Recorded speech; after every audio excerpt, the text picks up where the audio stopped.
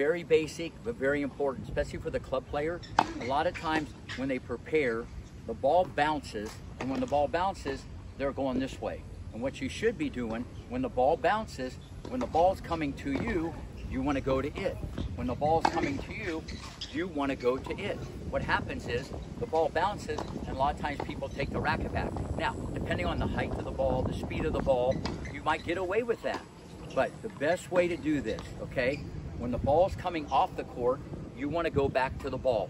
If you put that #1 on the menu, if you make that the #1 priority, I guarantee you're going to move your feet quicker, you'll be popping the popcorn, extra butter, your preparation's going to get better. But what happens is when the ball comes, you think you have plenty of time, and then you're going this way and the ball's playing you. Work on this. It's a great, great tip.